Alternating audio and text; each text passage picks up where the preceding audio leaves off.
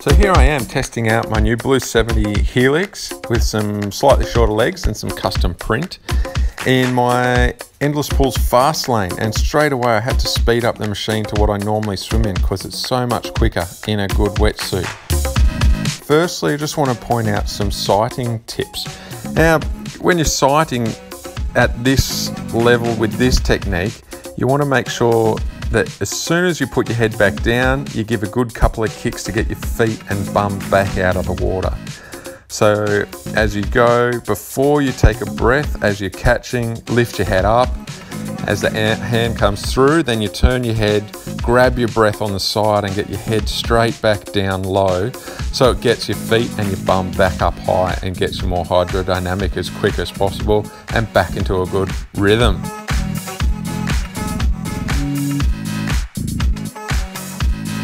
You can see on my right hand than left hand, but my right hand's worse. I'm dropping my thumb into the water too soon, and then I'm actually dropping my wrist a bit, especially when I breeze to the left. I drop my wrist and push against the water. I'm not real happy about that, but everything else I'm pretty happy with, and you know, it's great for me to have a look back and critique the way that I'm swimming, having a bit of fun against the fast lane. And when you're swimming against the fast lane, the water's coming at you so quick that I think it makes me look a bit lower in the water than I normally would be if I were wearing a wetsuit against and not against a hard current. So straight on, I think one of the points about my stroke is that I don't cross over in the middle. So when my hands enter, they're still sort of in line with where my shoulders are. So you want to try and work on that yourself. And now here you can see that right hand, when I breathe to the left, I really drop that wrist and I push against the water, and my hand just touches the surface of the water. And that's slowing me down by my hand feeling the water. I'd rather just glide straight through it, not feel it, and then just catch. And when you do catch, bend the wrist, try and keep the fingertips pointed down towards the bottom of the pool, all the way through your catch.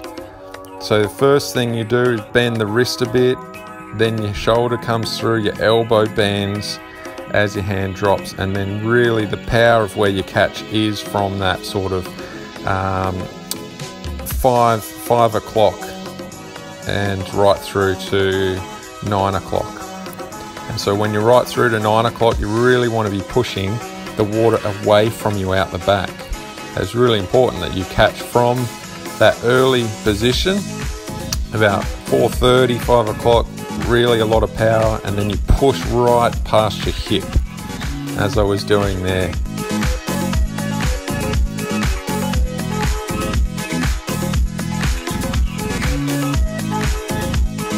Front on, you can really see that my hands don't cross over, they're in line with my shoulders. It just makes it a lot more streamlined, a lot more power out wider rather than crossed over. And you know, everybody's got a different rhythm and a different way of swimming, but I encourage you to try and do the exaggeration of my stroke. Do some really long strokes, and so that you can really feel and practice doing that sort of swimming. Sure, go back to your other quicker, shorter strokes maybe, but you know, try catch up, try doing something longer, and you know, just do it in your own time. Take some time out, not in a squad, and just relax and work on your technique. Remote control makes it very easy to switch on and off and change the speed. Thanks for watching.